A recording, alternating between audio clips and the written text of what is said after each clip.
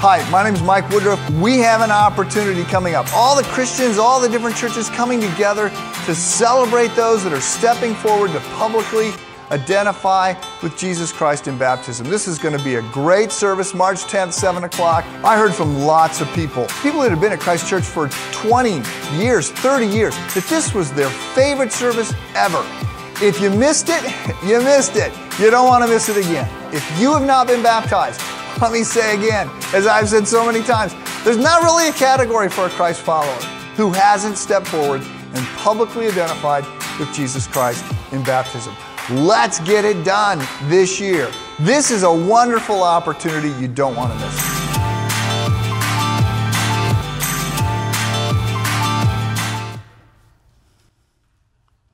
A reading from the Gospel of Mark, chapter 13, verses 32 through 37. No one knows about that day or hour, not even the angels in heaven, nor the Son, but only the Father. Be on guard, be alert. You do not know when that time will come. It's like a man going away. He leaves his house and puts his servants in charge, each with his assigned task, and tells the one at the door to keep watch. Therefore, keep watch, because you do not know when the owner of the house will come back, whether in the evening or at midnight, or when the rooster crows or at dawn. If he comes suddenly, do not let him find you sleeping. What I say to you, I say to everyone, watch. It's a truth universally acknowledged that a college student at home on spring break must be in need of a nap. To sleep, perchance through the night. Birds do it, bees do it, beluga whales do it. Americans, not so much. Data indicate that most of us are sleep deprived. We're wired-in workaholics.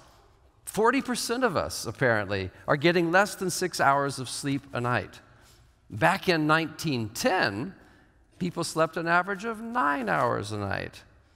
No wonder, then, that the quest for a good night's sleep has become a cultural obsession and big business.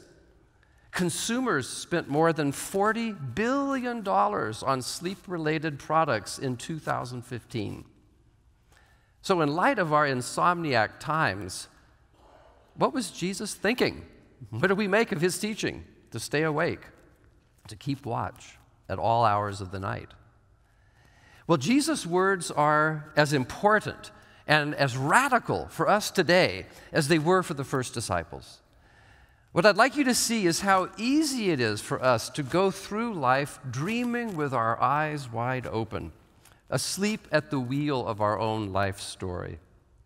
And Jesus in our text issues a proverbial wake-up call, a demand to become alert and attentive to the real world, not the world of stock markets or stockpiled nuclear weapons, but the world where God is actively at work, bringing all things in heaven and on earth under the headship of Jesus Christ. Let's take it one verse at a time, starting with Jesus' command in verse 33, be on guard, be alert. If you want to be a follower of Jesus, and not simply an admirer of Jesus, you have to hear and do what he says. This is the cost of discipleship. To cite the title of a famous book by Dietrich Bonhoeffer, a German theologian who paid the ultimate cost of discipleship by being martyred in the Nazi Germany regime for his faith. To be a disciple, Bonhoeffer knew, is to commit to living a certain way. And by the way, that was the first name for Christians. We read in Acts 9:2 that Christians were called those who belonged to the way. You see, it's not about being a good person. Jesus' way isn't simply a way of morality. It's about living out his life in us through faith by the power of his Spirit. All of us are somebody's disciples. We're all following somebody's words, somebody's wisdom. For example, we all have ideas about love because we've heard somebody say something about love. We may have heard it in a film like Love Story, where one of the characters says, "Love means never having to say you're sorry." Or you may have heard it in a song by the Beatles, "All you need is love." Or Justin Bieber, "Love yourself." Or maybe we got our notion from a more respectable source like Albert Einstein, who said, "You can't blame gravity for falling in love." Or a novelist like James Joyce, who said, "Love loves to love love." Well, the Bible tells us God is love, 1 John 4:8. And the other John 3:16, the one that's not in the end zone, 1 John 3:16, says, "This is how we know what love is. Jesus Christ laid down his life for us, and we ought to lay down our lives for one another." So if you want to know whose disciple you are, look at the way you think about and express love. Now, some people think that God's love means that he's in the business of forgiveness so that he'll love us no matter what. But Dietrich Bonhoeffer, whom I just mentioned, calls this idea cheap grace. It's the preaching of forgiveness without the practice of discipleship. And cheap grace is only a half-truth, a half-gospel. Because the full gospel is that Jesus, yes, he died for our sins, but that isn't all. He rose again so that we would have new life and freedom and fellowship with God and one another. And he sent his Spirit into the church so that those who believe in him will have the Spirit's life in them. So that Paul can say in Galatians 2:20, "It's no longer I who live, it's Christ who lives in me." The key to a flourishing life is finding out what truly matters and then making that the center of your life. We know what mattered to Jesus. He came proclaiming the kingdom of God. Those who would follow after Jesus must make his main thing their main thing. And the kingdom of God is not one more thing on the disciples' to-do list. It's rather the one thing that puts every other thing into its proper place. To seek the kingdom is to let Christ, our King, rule over everything we happen to be doing. Now, the context for Jesus' command to be alert is his teaching about the coming day of the Lord. In verse 32, he says, "No one knows that day or hour." And it's precisely because we don't know when Jesus will return to usher in the final phase of God's kingdom that we have to stay alert. Now, let me introduce here one technical theological term, eschatology, from the Greek term eschatos, which means last. Eschatology is the study of last things. You've probably heard people discussing end times or suggesting timetables for the end of the world. Well, the point that Jesus is making is not that we should be trying to figure out when Jesus is coming back.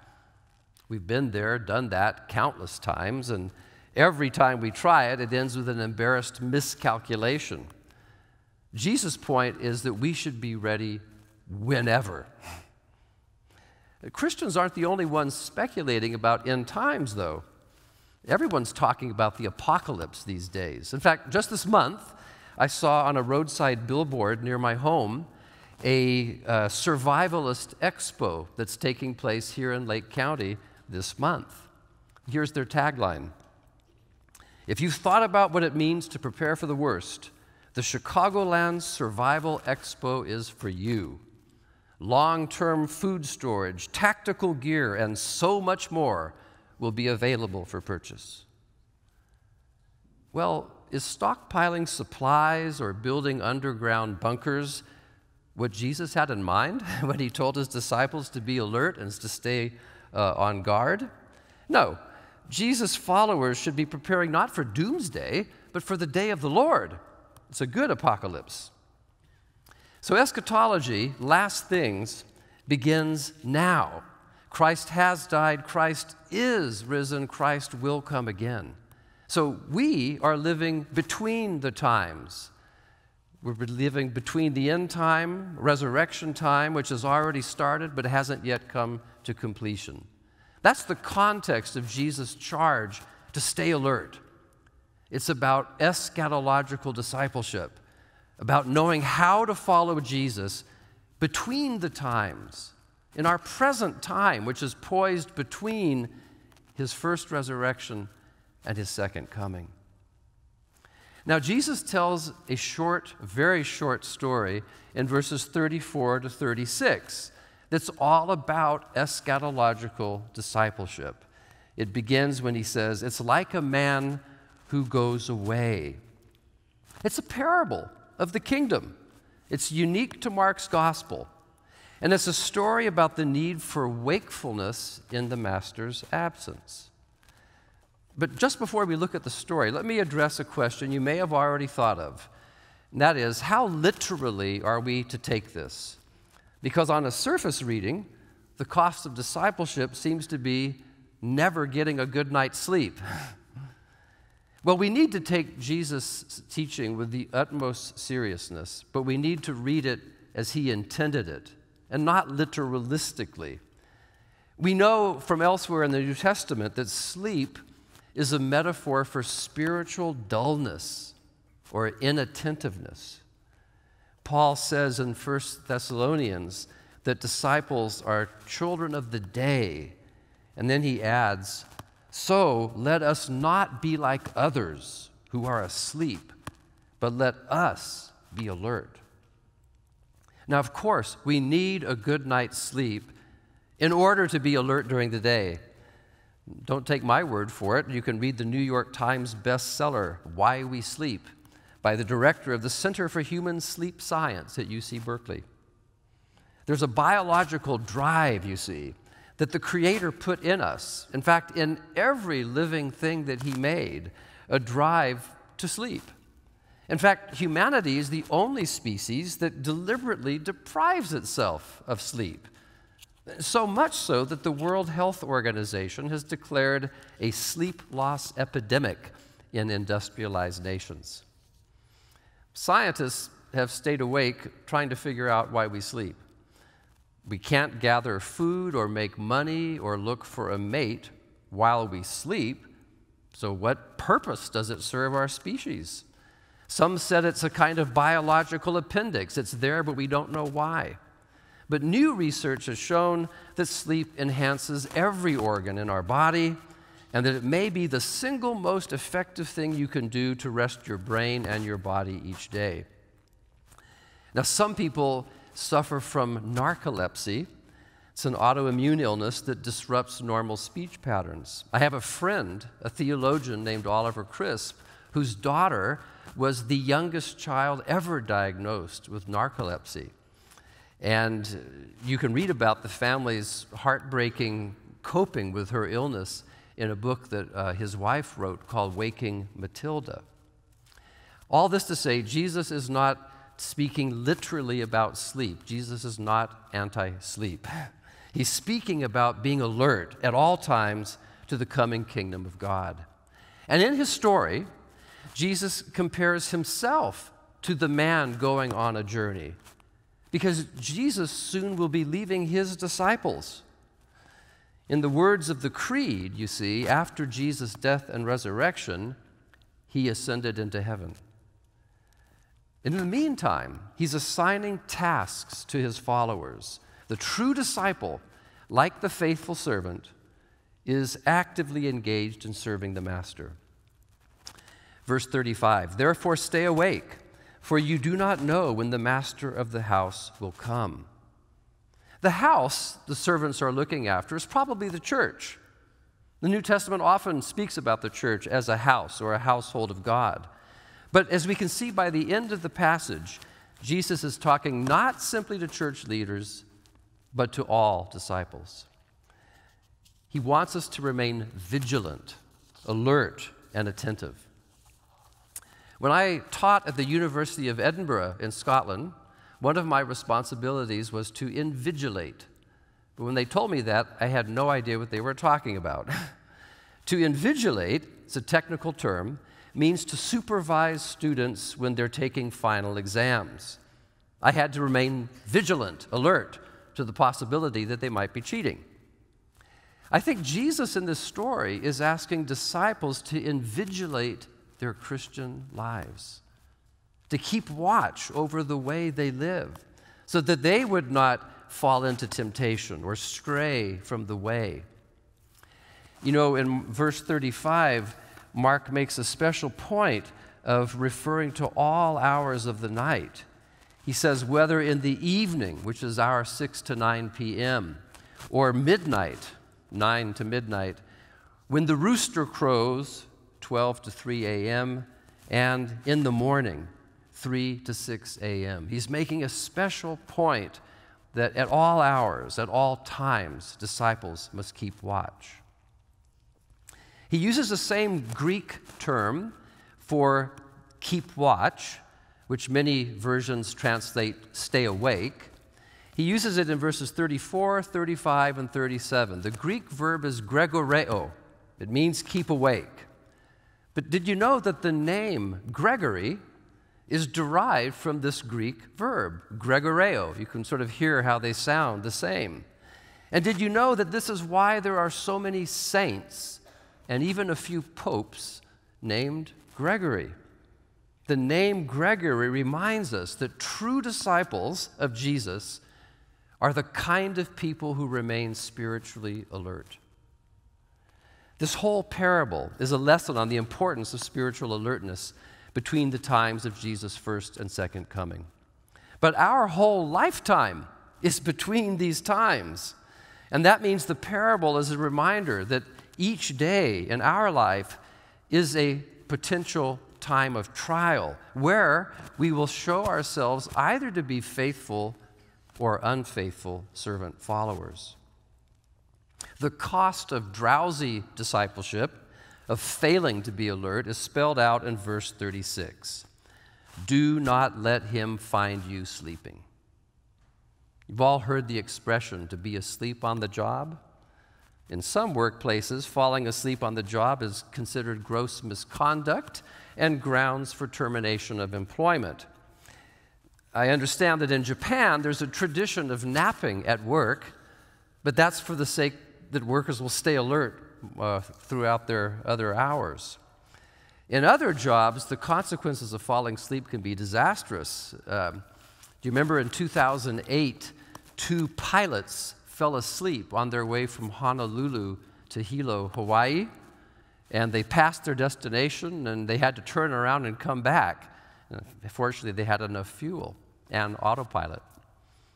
Staying awake at the wheel, at the controls, is often a matter of life or death. Yet the ultimate cost of drowsy discipleship is, at the end of your life, not hearing Jesus' words, "Well done, thou good and faithful servant." Well, Jesus' disciples soon had an opportunity to practice what Jesus preached. Because in the very next chapter of Mark, Jesus asks his 3 closest disciples to come with him to Gethsemane to keep watch while he prayed. Because Jesus' hour, the hour of his trial, of his temptation, the hour where he would have to decide to follow through with his mission to die for the sins of the world, his hour was fast approaching. Do you remember what happened in that story in Mark 14? Jesus goes off to pray. He bears his soul to God. He prays so hard he begins to sweat, and the sweat falls from him like drops of blood. And he comes back, and he discovers the disciples sleeping. He goes off to pray a second time, comes back, and Mark says he found them sleeping, for their eyes were very heavy. He prays a third time, returns, and guess what? They're sleeping again. These 3 disciples, Peter, James, and John, are a very sorry support group. We're there for you. Well, not really. Now, there's deep irony here, but Mark knows exactly what he's doing. Because in between Jesus teaching this parable of the absent landlord, in between that parable and the disciples falling asleep when they should have been keeping watch, Mark puts in chapter 14 the story of Jesus telling Peter that he would betray him 3 times before the rooster crows twice. So do you see what's happening here? Peter's own hour, the hour where his discipleship will be tested, comes when he least expects it. You see, later in this same chapter 14, after Jesus has been arrested, a servant girl accuses Peter of being one of his followers, and Peter denies it. He insists, "I do not know this man of whom you speak." And at that moment, I think Peter inadvertently was speaking more truth than he knew, because at that moment, he was not a follower of Jesus. That was his big scene. That was his moment of truth, his hour of decision, and he slept through it. He was not spiritually alert. It was that same night, you see, that he betrayed Jesus, earlier on that same night, that Jesus, upon finding Peter asleep when Jesus was praying, Jesus said, "Simon," Peter's other name, "are you asleep? Could you not watch 1 hour? Watch and pray that you may not enter into temptation." So how can we avoid Peter's mistake? We can't do it simply through willpower. Jesus says we have to watch and pray. More to the point, we keep watch by praying. Praying is the best way to attend to God and the things of God. One thing I don't want you to miss, at the very least, this story of the sleepy disciples is powerful evidence about the authenticity of the New Testament accounts. Because wouldn't you expect the people who wrote the Gospels, the disciples, to portray themselves as heroes in the story? But instead, in strikingly honest fashion, throughout the Gospels, the disciples are depicted as not really understanding what's going on. It's not a very flattering picture. They fall asleep on their watch, and so they contradict the teaching they just heard. Well, how about us? Are we any more awake, or is there a risk that we too are falling asleep at the wheel of our own Christian lives?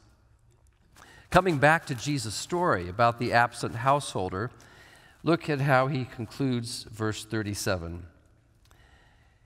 "What I say to you," the original disciples, "I say to everyone," and that means us. Watch, stay awake. So what are the lessons we can draw from this story? First, true discipleship is about waking up and staying awake to the reality of what God is doing in Christ. God's renewing creation. He's putting the world to rights. So when Jesus urged his disciples to stay alert, he's asking them to be attentive to what God is doing in the world to advance his kingdom and to make sure that they're working with God and not lacking attention.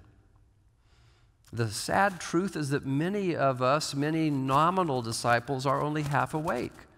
We may think we're engaged with the real world, but we're actually living in what C.S. Lewis called the shadowlands. Listen to this letter that Lewis wrote in 1963, just a few months before his own death, to a hospital patient who was worried about her own mortality. Lewis asks her, "Think of yourself as a seed patiently waiting in the earth, waiting to come up as a flower in the gardener's good time, waiting to blossom into the real world, the real waking." He goes on, "I think our whole present life, looked back on from there, will seem only a drowsy half-waking. We are here in the land of dreams, but the cock-crow is coming."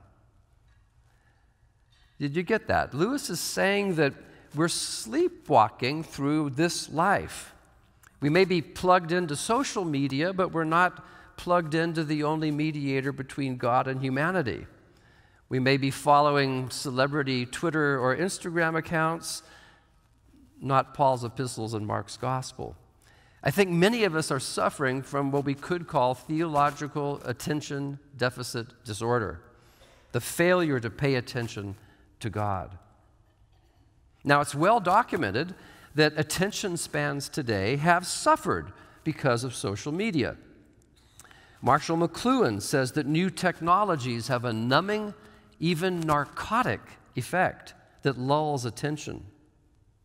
Nicholas Carr, in his book, The Shallows, says the internet is by design an interruption system, a machine geared for dividing attention. He says the net seizes our attention only to scatter it. What do you call a pedestrian who walks slowly without being aware of his surroundings because he's talking on a smartphone? The answer is a smombie. It's a real word, a smartphone zombie. A 2017 psychological review said that smartphone overuse has reached epidemic proportions. Smombie apocalypse, anyone? You see, zombies, and they're all over our culture, by the way. Our culture's fascinated with them. Zombies are the exact opposite of what Jesus wants his disciples to be. But it's appropriate to mention them because they also are linked with the end of the world, and they're prime examples of sleepwalking discipleship. George Romero, the director of the 1968 film The Night of the Living Dead, views zombies as symbols of mindless consumerism. The main thing they want to consume, you see, is human brains. That is the center of consciousness, the part of ourselves that pays attention. That's what's being consumed. To be a zombie is to be oblivious to being oblivious. So the cost of sleepwalking discipleship is that we begin to join the ranks of the living dead. Choose you this day whom you want to be, a member of the waking dead or a wide-awake disciple, a zombie or a Gregory. Our text concludes in verse 37 with Jesus' two-word urgent command: stay awake, or watch, watch. And again, he's talking about being spiritually alert so that we'll be ready to play our parts in his story, which is all about the church making disciples of all nations. Waking up and staying awake is the essence of discipleship. How much greater, then, is the failure of those three disciples who couldn't do the one thing Jesus asked: to keep watch? But brothers and sisters, the Christian life is all about the awakening of faith. Waking up to what God is doing and staying awake means being tuned to the truth of the gospel, which is the reality of the human condition. It means not following all those other cleverly devised myths about how to achieve success in this life that so many in our culture are chasing after. The Christian's criterion of success is simply this: how well have we kept watch over the doorway to our own souls? Remember, we're all somebody's disciple. We're following somebody's idea about the good life. And the choices we make each day and each hour about what to let in to our minds and hearts, those choices reveal whose words we truly believe and what we truly love. Those choices reveal where our head and our heart truly are. Remember, Jesus also had something to say about love. Do you remember what it was? He said, "If you love me, then keep my commandments." And there it is. Friends of Jesus do what he says. His friends are true disciples, and his true friends stay awake. The disciples' duty is to stay spiritually awake as possible for as long as possible. And all Christians, regardless of their age or generation or denomination, should do this. But how? When I was commuting to and from Wheaton about an hour each way, I was getting drowsy at the wheel. And even those 5-hour energy drinks didn't do a thing. Physically, being alert begins with a good night's sleep. But spiritual wakefulness is different. And the Apostle Paul has a prescription for how to stay awake. He says in 1 Thessalonians 5:17, pray continually. Pray continually. To pray is to speak to God, and to speak to God is to be aware of His presence and activity. Prayer is one of the best ways of doing theology. And by theology, I simply mean attending to God and all things in relation to God. To pray is to be reminded to seek first the kingdom of God. You see, true prayer is not about getting my will done in heaven. It's about getting God's will done on earth. We need to be alert to that and how to advance that. So prayer is the best way to counter theological attention deficit disorder. Well, we end where we began, with Jesus' statement, no one knows that hour, the hour of His return. Albert Camus, the French existentialist writer, was not a Christian, but he did have an eschatology. In his novel, The Fall, one of the characters says, "You don't have to wait for the last judgment. It takes place every day." I think the Gospel of Mark agrees. No one knows the hour of Jesus' return, but we should all be ready for it, for we don't want to be caught sleeping. Let's learn from Peter's bad example. Every moment has the potential to become that hour, that moment of decision, that moment of testing to see whether we are indeed awake to Jesus' lordship or simply sleepwalking our way through life. Jesus was ready for His hour in Gethsemane. Peter was not. What about us? The words Jesus is asking us to follow are simply these: be alert everywhere and at all times for that hour, that moment that tests and hopefully proves our discipleship. The church exists to make disciples, people who are wide awake to the new reality in Christ that is dawning. People who are watching and waiting for every opportunity to bear true witness to that new reality and their Lord. People who are ready for that hour. Can I get a witness? Or better, can I get a Gregory? Stay awake, because you do not know when the owner of the house is coming back. Let us pray. Lord, we confess that in and of ourselves we can do nothing to please You without You in our lives. But we thank You for the promise that we can do all things through Christ who strengthens us. Wake us up to life in Christ, and through Your Spirit, keep us awake to the things that really matter. And now, as we prepare to follow Jesus' words, to remember His death by sharing His table, we ask that You would indeed strengthen us for a lifetime of discipleship as we feed on Christ in faith. We ask this in His precious name. Amen.